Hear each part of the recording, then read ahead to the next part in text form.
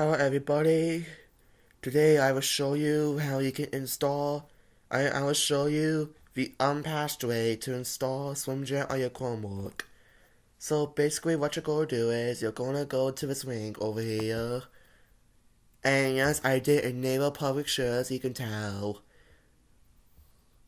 So the title can be shared, so yes, I did enable sharing on this folder.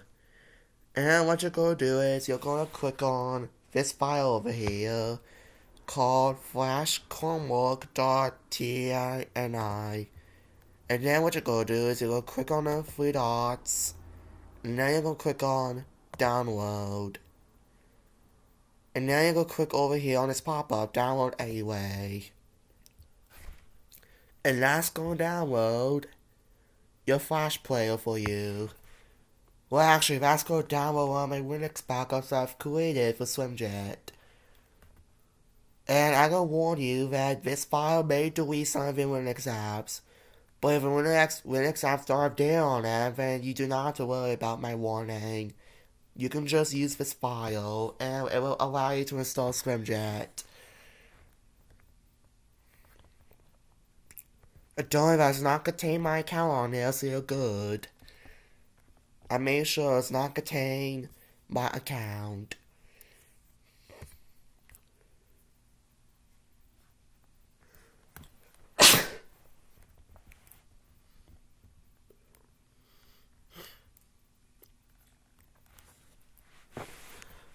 And I'm going to have to tell you all that if you want to use this file, then you're going to have to enable Linux. But since I enabled Linux, then this file will work just fine. It will just fine if you already enabled it. And then you're going to double click on this file. A pop-up will ask you if you want to restore a backup. That happens to be one of my backups. So actually, you can click on restore, and what that'll do is it will restore the Linux apps and your files.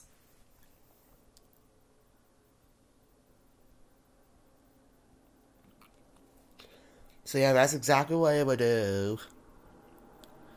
It will restore SwimJet for you. But if there's an error, then you can always try again. You can always try again and then make it like do your stuff. So as you can see, it's a process of a moment. And I'm using version 94 of Chrome to show you that it will work.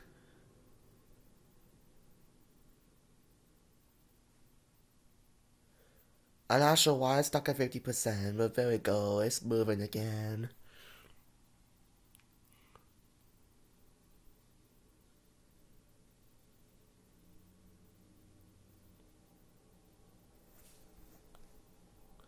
And don't worry, I have a link to my Adobe Flash Player folder in the description below, so that you all can access it, and I promise you it shouldn't be patched.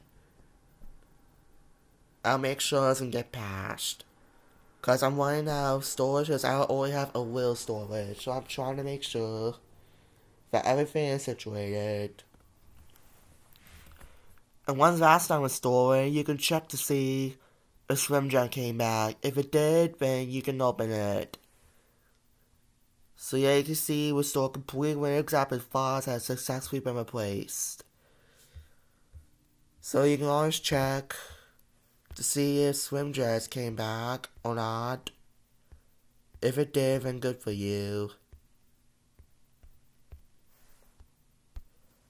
Yeah, I'm not sure, but there shouldn't be a problem, though. It shouldn't be.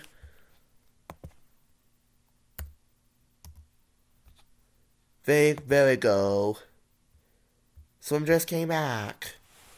Successfully came back. Yep, I was definitely worried there for a second when I checked my Linux apps again.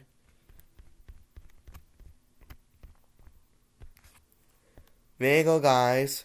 There's your SwimJet. There it is. That's how you get SwimJet to work on version 96 or above of Chrome.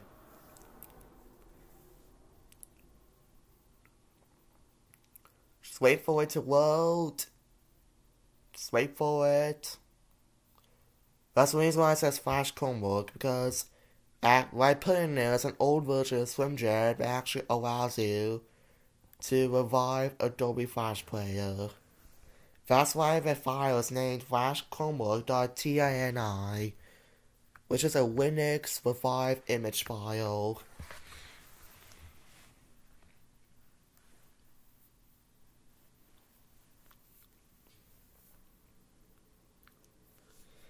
If that doesn't work, then just let me know, and I'll try to think other methods to work it, to work the system. So yeah, just feel free to let me know, and I will help you fix it by using this method. And I believe that's the first method didn't work for other people. I decided to make this method, so that way some of you people can get SwimJet to work on your system. If I animated 3125, if you're watching this, I hope this one helps you. I really hope that this method works for your Chromebook. All you need to do is just enable Linux. I'll show you how you can do that. So what you're going to do is you're going to go to the settings. You're going to go to Linux, develop environment, you just go type Linux, Linux, and then you're going to turn it on. You keep your disk size at 10 gigabytes, and then it should install Linux for you. So there you go. And now your SwimJet browser is opened. It'll ask you if you want to enable ad blocker. You're going to click yes. So far nothing pops up if you try to do your videos. And also about the update, just ignore it. So yeah, you just go click on the drop down called update checking options, and then you go click never. And now it will never check for updates once in your life. You can add your account if you want to, but honestly, for the purpose, I just won't add my account. And if you want to test it, you're just going to go to Mishra's file. That's actually my link, and that's where I customized it to make it possible to work WAP offline. So that's WAP offline 1.3.0.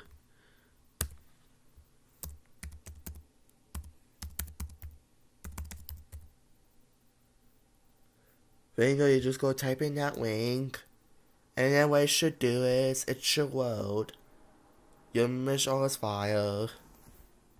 Boom. For some reason, let's go on there, but that doesn't matter. If you want to just go on the file, just click on the file. Boom. Yes, I did make this HTML where you can create your characters, make a video, or do your video player, whatever thing.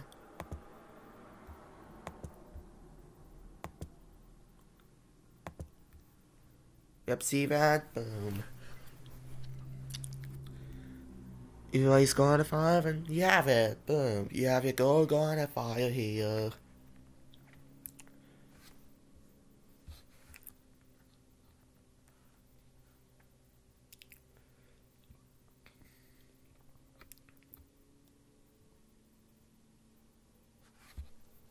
But there you go on the file is loaded now.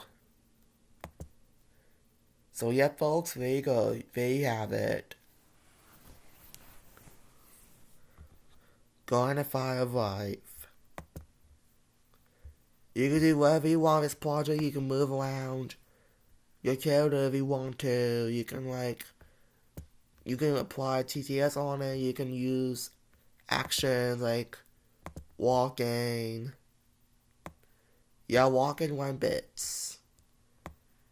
So yeah, there you go. You can do whatever you want in this new SwimJet method. You can even undo or redo your video here. So there you go, folks. That's how you get Adobe Flash back. And if you liked it, then please make sure you like the video, subscribe, and turn on notifications. And again, I'll make sure the link is in the description. So yeah, this is me, signing off.